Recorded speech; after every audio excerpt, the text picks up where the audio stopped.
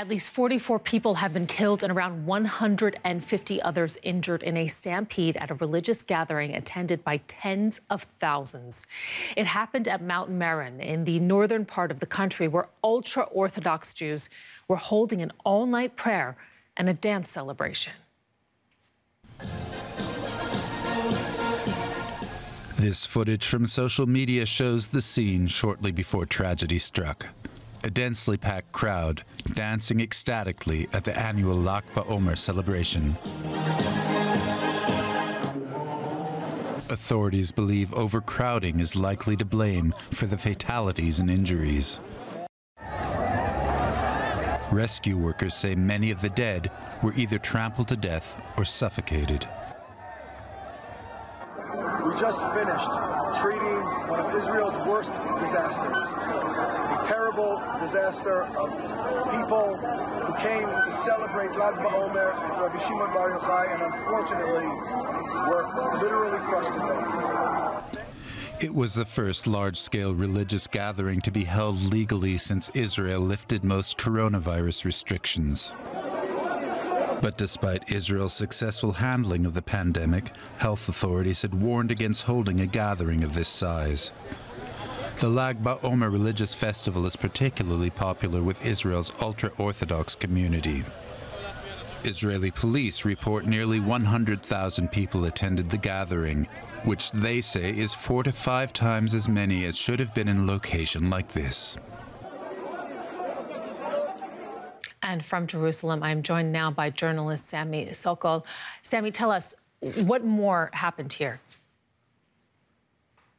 Yeah, well, this is an annual event, and in previous years we've had up to 200,000 people on the Mount Meron for these festivities.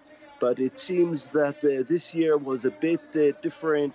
There were different arrangements on the site, and this what is causing this stampede that brought about to the death of 38 religious men, all of them belonging to a group which is known here as the Toldot Aaron.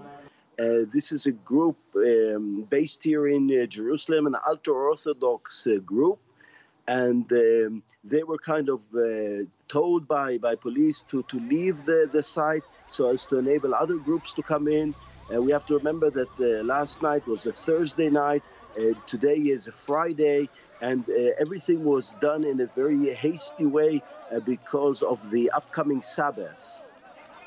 And as you've highlighted there, I mean, the Lag BaOmer, it's considered to be one of the most important in the Orthodox community.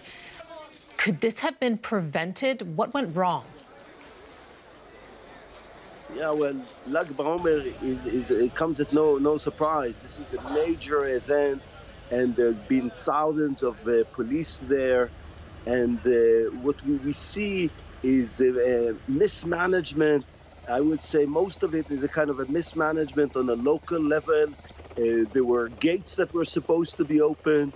According to eyewitnesses who've been speaking to the media, they've been saying that certain gates were not open when they were supposed to be open, emergency gates, that the police force at the time did not realize the scope of this, of the tragedy, of the upcoming tragedy. But we also have to remember that there's great distrust between this specific religious group, the Toldot Aaron. They regard themselves as anti-Zionists, and they often are in friction with police. So already from the beginning, we don't have a good relationship between this group and the police.